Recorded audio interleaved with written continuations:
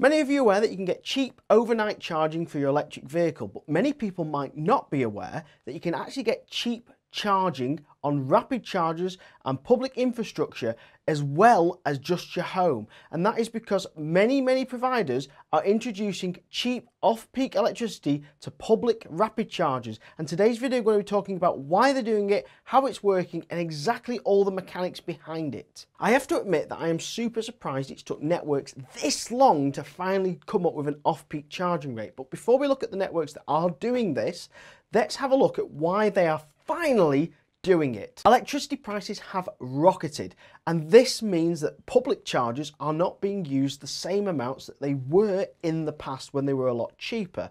What this also means is that the prices of rapid chargers are the same all the time at the moment, and this means that people choose to only use them when they need.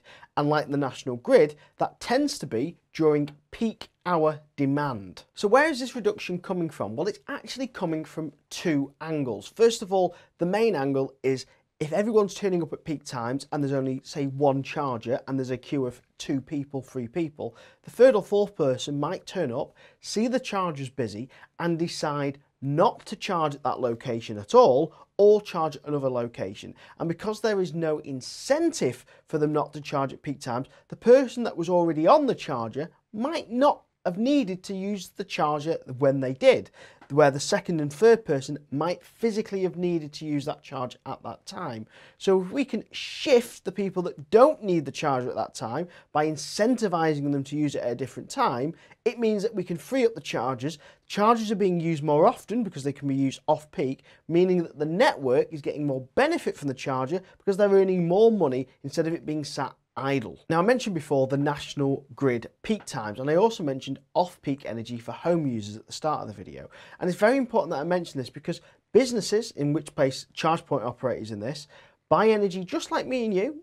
They have a little bit more information than me and you, but they buy energy just like me and you from an energy provider. Now, many of them actually use Octopus Energy, just like you do at home. They buy from Octopus Energy, and buying from Octopus Energy, Octopus give the energy companies a chance to buy their energy very similar to the way you buy it, in hourly or half-hourly spots based on the data. Now, charge point operators have very good information on their data. They know when the charge is being used and when they need to buy that energy for. So they go to Octopus and say how much energy, roughly, they know how much they need per year or per month or for these hours that they need. However, what they see is that they have a lot of energy on the off-peak use not being used. And Octopus know that the energy is a lot cheaper then, so they can say to the charge point operator, we can offer you this price for these hours. And if the charge point operator can make you charge at those hours, they're getting reduced costs on their place they're paying to Octopus, and you're getting reduced costs on what you're charging for energy.